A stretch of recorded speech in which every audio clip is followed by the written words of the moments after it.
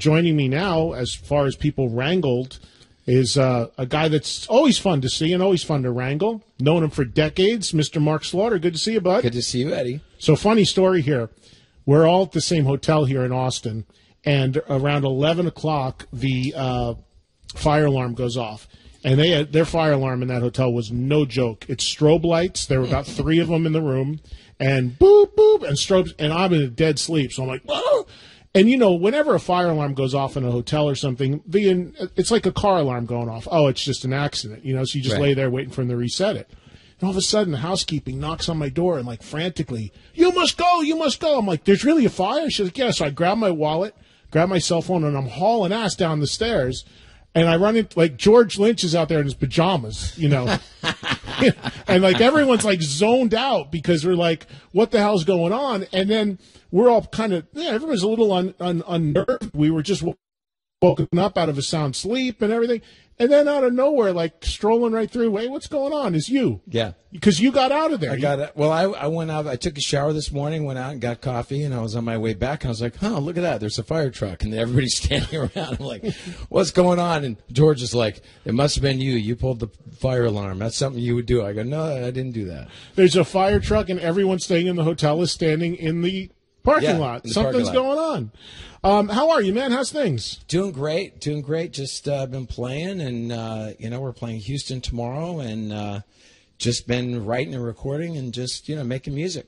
Now, writing and recording for Slaughter or for Mark Slaughter, because you put out a great solo record not too long ago. Yeah, I'm writing, and you know what? It just comes to a point to where I think every artist is at the stage of where is the music industry going, but I still make art. I don't know really where I'm going to put this next junket of songs, but I've got some great stuff coming down the pipeline. It's been a long time since there's been a new Slaughter studio record, since right? 1999. It's been 20 years at this point. You guys trying to go for the Guns N' Roses award? You beat Chinese Democracy? Or well, what I got to get these guys out of Vince Neil's camp for long enough to be able to get in the studio with me. But everybody's it's a good thing. We're all working. We're all doing some great stuff musically, and it's good. Yeah, well, that's true. For people that don't know, Mark shares Slaughter, the band, with Vince. That's been going on for a long time now. Yeah, where it's Blando and Zoltan and Dana. Mm-hmm. And I think I've asked you this before, but have you done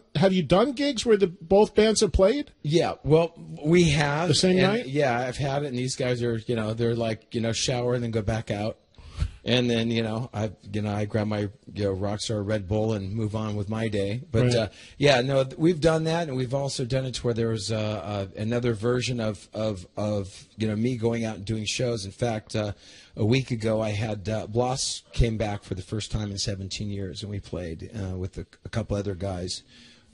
Jamie Millard and Michael Starto, the guy who plays with Lou Gramm. Okay. And we did a Slaughter set in West Virginia, and it was so great to play with Bloss and just kind of see an old friend. It's strange. You go in and out. Everybody's busy. He's doing Trans-Siberian Orchestra and all the other stuff, and but we all where it comes from, where we all played together is a good place. Hopefully we'll get a chance to do that at some point. It seems like he's wanting to, and for those folks that. Obviously, we're talking about Blas Elias, the original drummer in Slaughter, who left the band for a long time and ended up playing in the Blue Man Group. Yeah. And the reason why he didn't stay in the band was because he didn't want to tour, right? He had a family. He didn't want to do the touring. He was that way. He could be home. And again, family is, to watch your kids grow up is a nice thing, to be a part of it all. And I think that he was just kind of burned out on it, And so he did that. For 17 years he did Blue Man.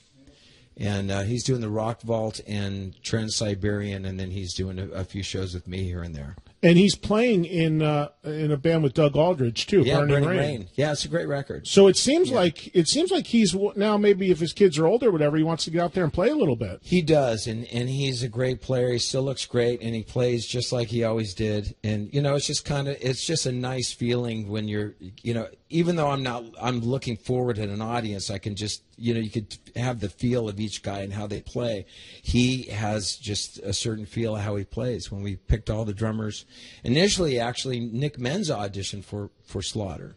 Really? He was one of the back in the day. Back in the day, in 1989, he auditioned, and he was great. He was like the other guy that I was like, oh man, this guy Nick is great. But Bloss, I think, was more of the kind of the pop metal thing that we were going for at that time, you know, that we were looking for. Yeah. And I'm sure Nick would have been great too, but you know, he ended up doing just fine with Megadeth, you know. Yeah, I've seen Bloss play in Blue Man, and I've seen him do, you know, jam and do some stuff, and it's it flows. It that's just doesn't flow, man. Not only is he a great player, but the son of a bitch looks the same as he Yeah. looked in the Up All Night video. He does. He does. What Just the a little hell? less blonde. That's about it. Yeah, I'm like, what the hell's going on with you, man? I was like, I was like, you're ridiculously well preserved Yeah. here. Time stopped for Bloss Elias. And Yeah, touring is good. Not to tour is to keep you young. Yeah. yeah, it's amazing, man. So you, what's interesting about your solo record, which I had you on for at the time it came out.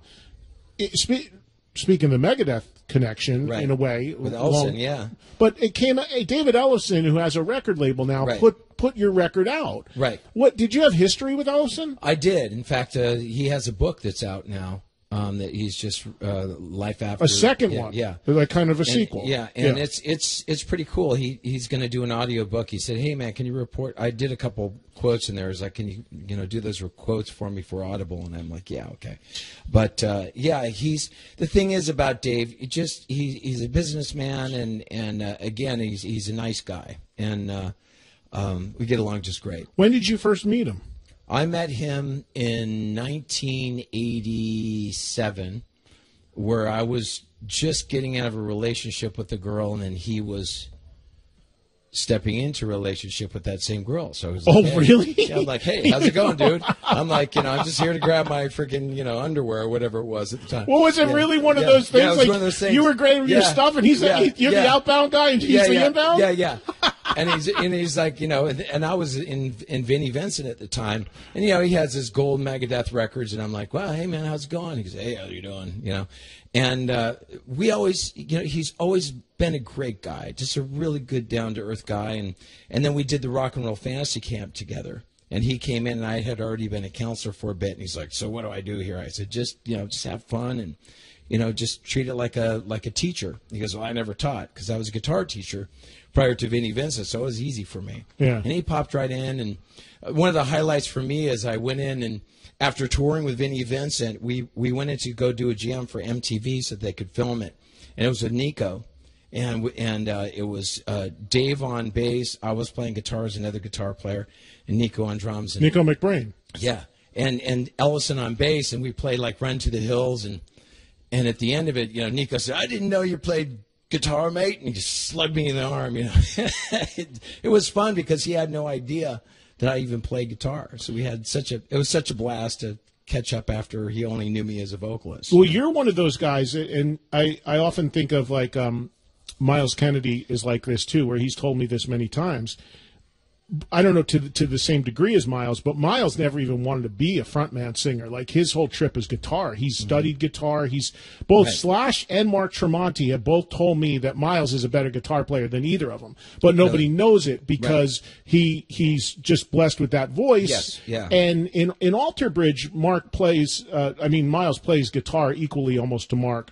But in Slash, he's just singing. The singing, yeah. For the most part. And I've talked to Miles about that a lot of times. He said, "Yeah." He goes, "I'm actually uncomfortable without a guitar around me when I'm out It's there." a security blanket that's hard to get rid of. In fact, I just texted Bumblefoot just texted me. He's singing for Asia. I know. Yeah, so he had a video clip on Instagram of him just singing, and it is an odd thing when you put your guitar down and all of a sudden you're just a singer. It is a very it's kind of a freaky thing. When I did that as a guitar teacher, and then I was next thing you know I was just a singer for Vinnie Vincent Invasion. That was really weird for me because I was like every day with a guitar in my hand. So See, I can understand you joining up with Vinny and him wanting just the front man because so much of the guitar playing is about him. Yeah. But when you joined Slaughter, I know you'd bang around on the guitar a little bit during Slaughter live back then. Just a little bit. But just a little bit. But why didn't you play more in Slaughter? Why wasn't that more of a two-guitar thing? Well, the thing is there is a different dynamic when you have a guitar in front. And Paul Stanley and Dave Menichetti, there's very few who have actually bridged that and been a front man that can still work a crowd. I think once you put the guitar down there, it's almost like a crowd is right there in your hands a lot easier than when you have a guitar on. They don't react the same. I don't know why, but if you put down the guitar and you say, come on, you get closer to the audience, they react differently. Right. So, I mean, it's the same thing with David Bowie. He was a guitar player, and he was just a singer all the time, but he was a good guitar player as well. Do you still play a lot of guitar? Every day, yeah. You do? I play all the time. Yeah, I love it. I'm surrounded. My whole studio is covered with 40 plus guitars. Wow. I have them just hanging, all the time. And I have seen you play. I see you guys play all the time still today. We're always showing up at the Sure. set. Like here we are in Austin, Yeah. Texas, Right. in Randy's living room. Yeah. But you still. I mean, the vocals you recorded on those early Slaughter records are unbelievable. And what's astonishing is, because I often talk about and take calls from people who talk about the guys that can't do that stuff anymore, and they've got to tune down, they've got to change, or they're singing to a track or whatever they have to do. I mean, I don't know. You were blessed, man. I don't know how. I had a really high voice when I was a kid. I still have a high voice, but I've sung all those songs a half step higher than what they were recorded. So for the musicians out there, we tuned down to D, really like a whole step down. And then when we started getting into rehearsals and we were going to open for Kiss, we were like, our strings feel sloppy. And I didn't like the way the strings felt, neither did Dana or Tim. And so we said, well, let's just go up a half step. Let's listen to it. So we played the songs like a half step higher. And I go, I'm comfortable with that. I actually like singing a little higher. So, because with Vinnie Vincent, it was like, it was ionosphere. So it was comfortable for me. So I've actually, for 30 years, it's almost 30 years at this point, coming up this next year for Slaughter, that I've sung the whole set a half step higher than the record. Wow. So you put in, it was like swinging the bat with a donut. Yeah. Yeah, exactly. You gave yourself some cushion. Yeah. That's I did. pretty awesome. I That's did. Great foresight by you. Yeah. So it's pretty easy. So I've actually sung it a half step higher than the record, whole life. Wow. That is amazing.